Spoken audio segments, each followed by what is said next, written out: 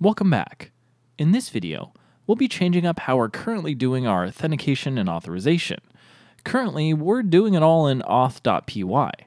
We're both verifying the token inside of some of these libraries that we're loading into the auth.py function, and then we're also actually checking whether or not the user info that we were looking at has a verified email as our authorization step. Now, that's kind of a loose authorization step, and we might want to add one that's a bit more substantive. So we'll do this with the authorization technique of using scopes and having scopes assigned to either users or roles inside of our API management console in Auth0. And then we'll check those scopes inside of our application. But we're going to move the authorization section over into record_song_vote.py. Specifically, we'll send it along from auth.py, whatever scopes we receive from the user, send it to our API endpoint, and then check for a particular scope at the very top of our handler here to make sure that before we execute any code associated with this API endpoint, that the user requesting that has the required scopes. So, in order to get started with this, let's go over to GitHub. Make sure that you've downloaded the code for this course, and everything will be inside of 5.4 checking for API scopes. You can get the URL for this download up in the top of the screen here, or in the description for this video. Now once you've done that, make sure that you've gone ahead and downloaded it all on your machine and unzipped it, and we'll need to look at a few different files in just a moment. The first is ScopeCheck, which is a completely new file that'll check scopes inside of our user that are passed into it from the auth function. Now, we're actually going to check those scopes inside of the record_song_vote.py function. Now, this function is going to load in ScopeCheck.py and use it to check whatever information is sent to it from auth.py. And that's another file that's going to be having a few different changes. So let's compare how these files are going to differ from what we've just been working with in the previous video. Now I'm going to copy the contents of our tilde, which is home/downloads folder. In here, I'm going to get the folder that we were just looking at. I'm going to look for 5.4, which is the code for this particular video. And I really just want to compare the backend code because I'm not making really any changes in the front end code or anything else there. So let's copy that backend. And let's copy that here into this current directory. And let's call this backend 5.4. Now, I'm actually also going to need to add the recursive part of the cp command so that I can copy all of the different contents of that backend. So let's add -r up here at the top. Now, once we run this, we should see a new folder here called backend 5.4.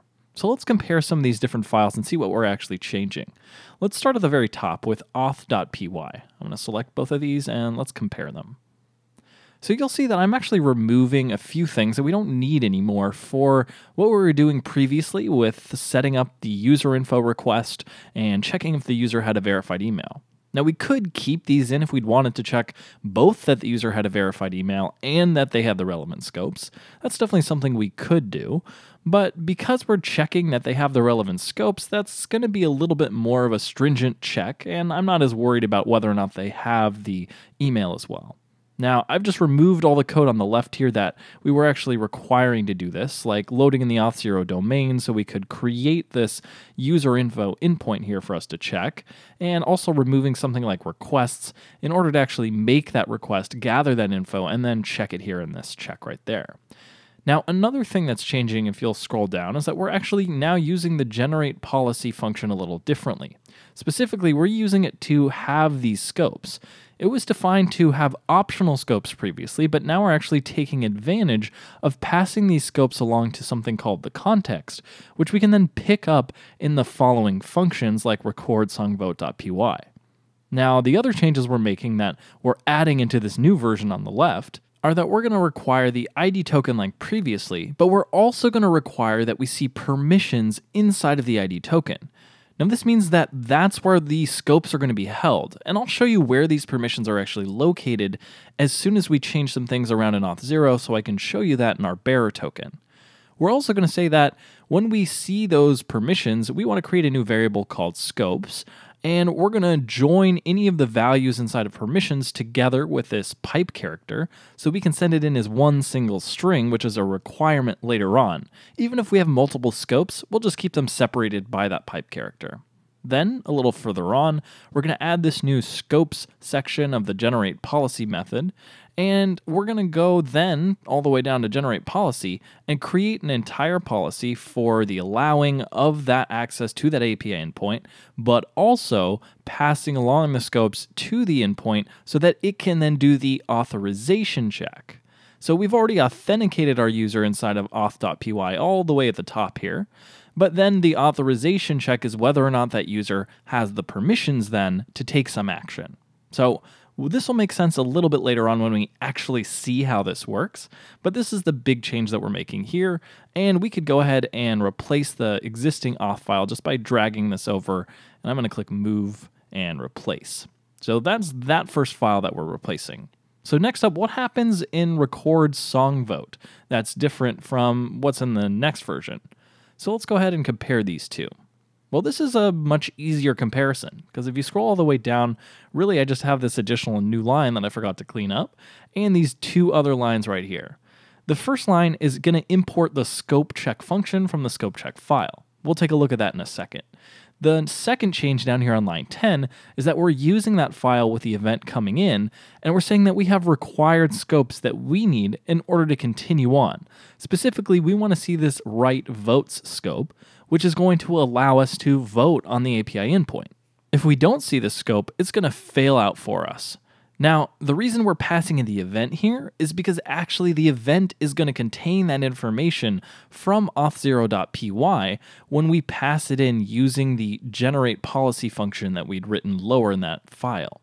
Now, it looks a little confusing because it's saying we're passing it into the context, but actually when it gets loaded in Python, it's actually present in the event. So sorry about any confusion there. That's just how AWS Lambda handles passing that through with Lambda authorizers. So let's go ahead and replace this file too, now that we know what the difference is. I'm going to go ahead and move that and replace it. And let's look at the last file that differs, because it's not really present right now in any of our code, which is this ScopeCheck file. So what does ScopeCheck do? Well, it's going to get the event inside of our Lambda function. This is going to be the plain bare bones event. And it's also going to get a required scopes section here, which by default is going to be none.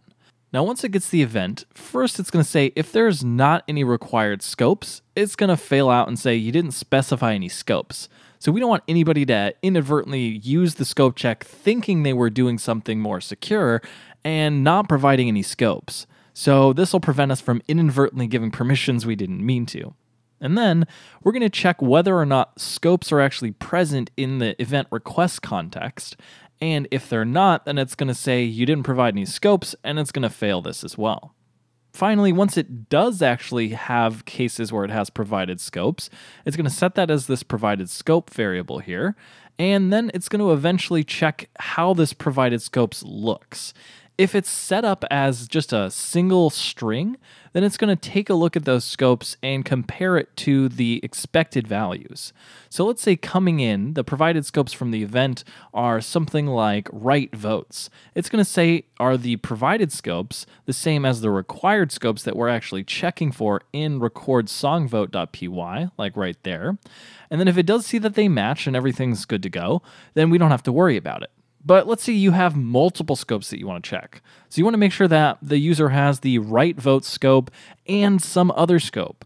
Well, in that case, it's going to do a little bit more work, and it's going to make sure that in the case where the scopes coming in are actually a list of required scopes, well, it's going to split up the provided scopes that come in with that pipe separator that they were joined together with inside of auth.py when we were sending those scopes in together and joining them with the pipe. Then it's going to say, okay, are all the required scopes present in the provided scopes? In that case, this should pass. Otherwise, the scope check failed for some of the required scopes. So hopefully this isn't too confusing. And let's go ahead and move that scope check into our backend here too. So now that I've done that, I should be able to just delete the backend 5.4 folder here. And let's move that to the trash. And I'm going to clear the screen here too. Let's go ahead and close out ScopeCheck as well. So the next step here is actually deploying this backend. So let's go ahead and do serverless deploy. And what this will require from now on is any user making this request through the front end is going to need a bearer token that contains the appropriate permissions. And they're going to still also need to be a valid token. So they can't just fake the appropriate permissions on the front end because we're sending them through auth.py, and auth.py is verifying that token. And then we're sending them along with their permissions over to the record song vote function, which then checks to see whether or not the scopes that they have are present in the required scopes for this endpoint, the write vote scope. So let's take a look at how this gets generated in our front end. I'm going to change directories into our front end now while this is deploying, and I'm going to run python 3-m http.server just to start up a local server with our front end. Now, at localhost 8000, we should be able to see this, so let's go ahead and open that up in our browser here. Now, currently it looks like it copied the last parenthesis here that I don't need, so I'm going to remove that and hit enter. And I'm also going to change this from 0000 to localhost here. And this should allow me to actually use the Auth0 setup. Now, right now what happens when I click login and login with Google is we saw the same process before. When we go to inspect and we go to the console, we have that Auth0 client here that's all created and we can use it. So let's go ahead and get something like our ID token here. And I've used this before, so it's all saved for me, fortunately. And let's console.log our ID token. And this is all that gibberish that we know contains some goodies that we need to actually make calls against our API. So let's go ahead and go over there now. Let's check out jwt.io and let's investigate these goodies. Let's decode this over here. And currently you're seeing no permissions inside of this payload, right? Well, we actually need permissions to be there in order to access this API. Now let's try testing this out and see if this fails as expected. I'm going to do a hard refresh of this page to make sure it's loading everything in new. And then let's try this login one more time. Click login with Google. And let's try voting and seeing if it works. So it looks like I clicked the vote button, but we're actually failing this request now. And if we went and took a look at the reasons for the failure, I guarantee you that it's related to the fact that we're not passing these scope checks anymore. So how do we fix this? Well, to fix this, we need to get the scopes added into our JSON web token. And we'll do that inside of the Auth0 dashboard. Now, there's lots of ways to set up scopes and have them protect your APIs. And inside of Auth0, you could do that in many different ways. You could have an entire management application that when maybe a user is added to your application, they could create some sort of organization, add other users, and maybe those users get permissions to take actions on their account-specific things. But that's a whole kind of other world of technical specifics for whatever application you're building. But if you just want to add scopes to a user here, you could click on the user itself inside of users, and you could go over here to the view details section. And inside of here, you can either set up permissions or roles. Now, roles, if you don't have any, could have scopes with them. So let's say I set assign roles. I don't have any right now, but if I wanted to create a new role, let's call this a voter. Let's give it a serverless jams voter as our description. And let's save this here and go over to permissions. So all of these permissions would allow us to specify which APIs we actually want to get permissions on. So let's say the one we're currently using, which is this API v2. Now, currently there's no scopes available, so we'd want to add the scopes on this API. So let's go ahead and close out of this as well, but we've created this role for later. Let's go back to this API. Now, this is the one we're using right here because it matches the identifier with the identifier that we're seeing in serverless.yml. And if we scroll down, there's the option to turn on something called RBAC settings. Now, these are role-based access control settings. Now, if we enable these here, we have the ability to just enable these in general for the API, or also to add permissions in the access tokens of users. And we need to do both of these things in order to get everything working. So once you've clicked on both of those and made sure they're enabled, hit save for your API. And then let's go ahead and go over to permissions. So what permissions would we want this API to use? Well, we just created one inside of our application. So let's go back here and make sure we're copying it identically. We need to know that this write votes is going to be used on our application. So let's describe this here and say, in order to vote, used in order to vote for songs. Let's say that right there and hit add. And now we know that this permission is going to be usable on this API in general, but we still have to say for a particular user, we want Fernando, the user that is just signed into this application right now, to be able to vote. So let's go ahead and go back here. And again, we could do this two ways. We could do it through permissions, and we could say for Serverless Jams API 2.0, we could say write votes and add permissions directly to this particular user. Or if we probably want to have a little bit more control and doing that on lots of users whenever we want, we could just use roles in general and have this voter role here. Let's go ahead and view the details of it and change the permissions. For this API, we could say that any voter has the write votes permission. Now this way, if we have, another 12 permissions that come up that we want the voter to be able to do, maybe write votes on one particular endpoint and write votes on another endpoint, this would help us keep track of all those different things without having to go back to one particular user like Fernando and saying, hey, we need you to update your permissions for all of these different things. So we could keep this here, or we could trash this and give Fernando a role of a voter. So let's assign that there. So now Fernando has this role of a voter, and we know that the role itself, if we look at it, let's go ahead and view the details, has the write votes permission. Also, for our API, we went ahead and in here set up the RBAC settings to enable RBAC and add permissions to the access token. With all of these settings done, we should be able to go back to this application and log out just to make sure that we're getting a completely new token, log back in, log in with Google, and then do the exact same thing I did before where I said the ID token here and then I log the ID token. And I'm going to copy this and go back to this JWT website so we can see what's in it. And you'll see now we have this new permission section here with write votes inside of it.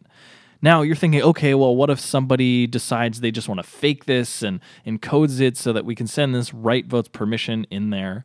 Well, remember that our code still actually verifies this entire token because there's a signature that'll allow us to cryptographically ensure that nobody's faking it. So this is where the next part comes in, where inside of our application, it's going to go through and do that verification. So let's try voting one more time. I'm going to do Coderitis because it is my favorite song out of these, and it looks like it was successful. We went up from 38 to 39. I'm going to vote a few more times.